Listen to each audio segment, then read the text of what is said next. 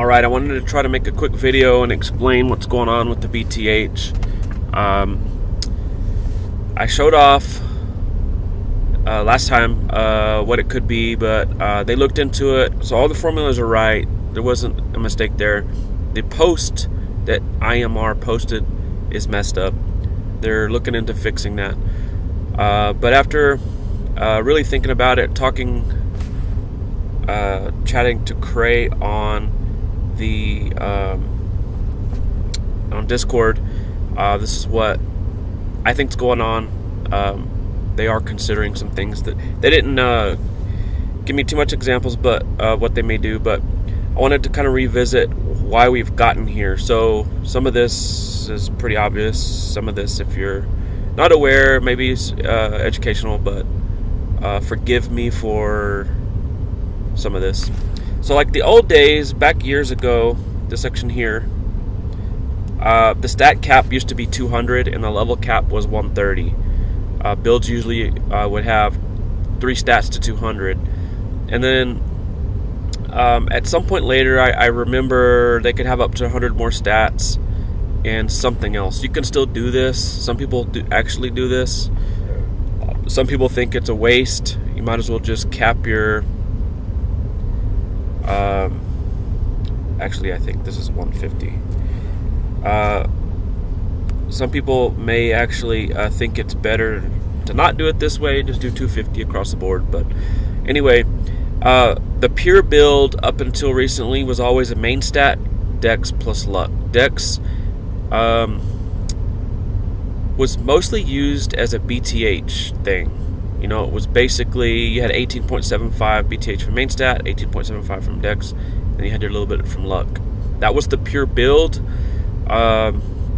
Especially as far as the monster is concerned. Back when the cap was 200, this system mathematically created an 85% accuracy with the 15% block rate. That is pure build versus pure build. The math back in the day was perfect. Most monsters are created with the structure in mind. Most of them had like I said, a main stat plus dex. From there, they'll either have luck or end as their third stat. There are a few exceptions, but the vast majority of monsters are built this way. And they've been built this way. Even probably monsters we may see created right now may still be built this way.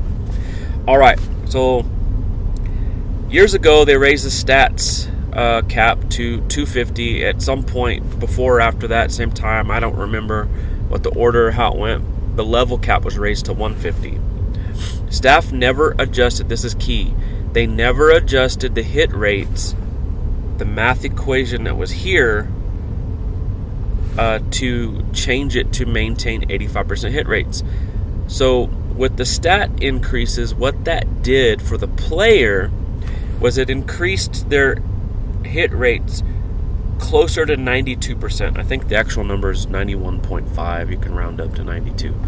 Okay, so 92%. That's worst case scenario. If you're fighting against a non-pure monster, which would mean they don't have luck, which was 6.25, that actually pushes you almost to 100% right there. So I don't know how many years it's been. It's been 3 or 4 years, I think, that players have enjoyed increased hit rates. So they have this mindset ingrained in their brains. Now, some players may have started playing after this happened, and they've never played the game with the old hit rates. So for them, this is really a shocker when they're used to hitting and hitting and hitting, and now all of a sudden they don't hit. With the extra BTH, many players simply choose negative BTH lean weapons, spells, pets, and guests. It wouldn't hardly notice a change to accuracy, especially against non-pure builds, and get all the benefits of the damage buff. So obviously when you go -5 BTH lean, the damage increases. You know, if you have weapons that already have built-in damage increases and they have the negative BTH lean, they're not only landing pretty often, they're hitting hard. And they're so used to it, they think that it's normal.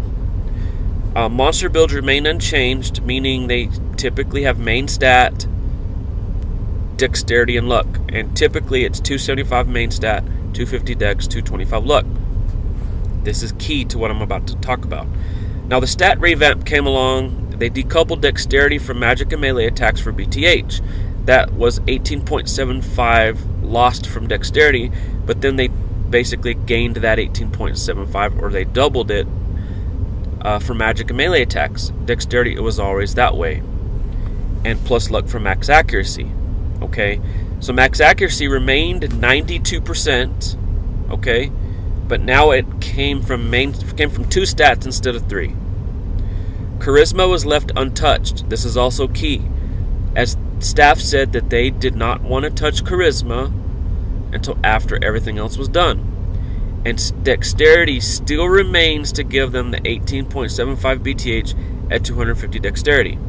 Okay? This changed the definition of pure build for players to main stat plus luck plus end. Okay?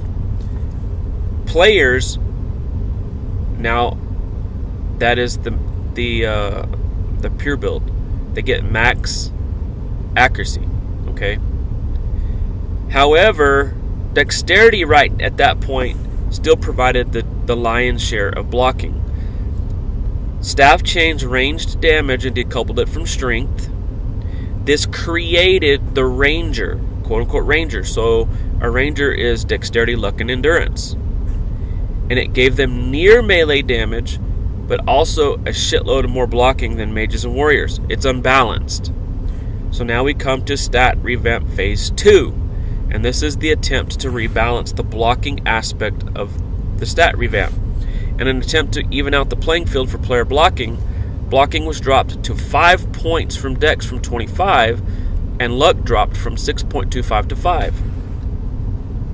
However, the 5 blocking from dexterity is now no longer considered within standards and is considered extra for ranger builds. So the 85% hit rate does not assume dexterity. It assumes, honestly, it assumes same level versus same level, and you have luck, and they have luck. If they don't have luck, you gained 5 accuracy. If you don't have luck, you lost 5 accuracy. To counter this, melee was given a damage buff, and range was given this ramp-up test, which I don't like. But anyway, BTH was altered and monster blocking BTH was altered so that blocking overall is now back at 85% after several years. This 85% is assuming pure build versus pure build and no BTH leans in armors, weapons, spells, pets, guests, etc. So that's like a mage versus a mage, int end luck. Or it could be int charisma luck.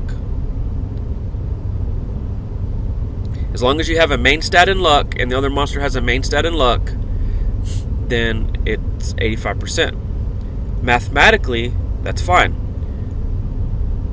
But there's a problem everyone's noticing. I've been playing the last couple days and I notice it's massive. The BTH problem the stat revamp has created. Players were used to 92% accuracy or higher based on the old system. So part of it is in our own heads. We have players that never knew the 85% system before. It's not fair to them, but this is the problem that staff creates when they don't deal with problems immediately. And I've said this over and over and over.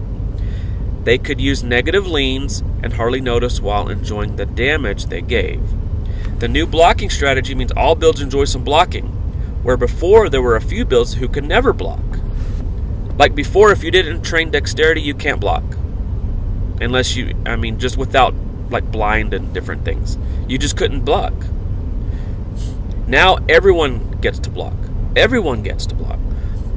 While this means all players, regardless of build, can enjoy playing the overpowered blocking meta, so too do all monsters now enjoy this also. So now all monster builds have some kind of blocking. Okay?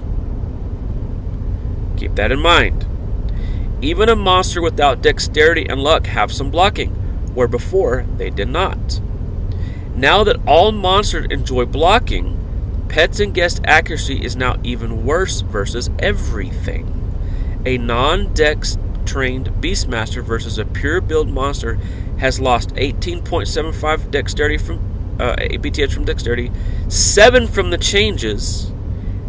That's 25.75 BTH lost. And here's the cherry on top. Revisit how monsters are almost always made. They have main stat, dexterity, and some other third stat. Dexterity is an additional 5 blocking. Because many old monsters builds utilize dexterity for BTH, now they have retained blocking due to the increases in MRM. So you notice they increased MRM to offset this, but offset the loss from dex stats. But they also enjoy plus 25 on top. Player average hit rate is not actually 85% right now due to old monster builds. On paper it would be. It's actually 80 because most monsters trained dexterity. This is assuming you train luck, and many players have abandoned luck. Luck has lost initiative, hyper crits taken a hard hit. The reasons to train luck are becoming less and less. This change actually has given luck back some things, and that's a good thing. If you don't have luck, it's 6.25% less. So now that 85 assumption, which dropped to 80 because of how most monsters' stat spread is now down to 73.75. Now if you're using a negative 5 BTH lean weapon or spell, it's now down to 68.75. That's a far cry from 92%. What about pets guests for a lucky beast mage? Or if you wanted to do like a backlash build.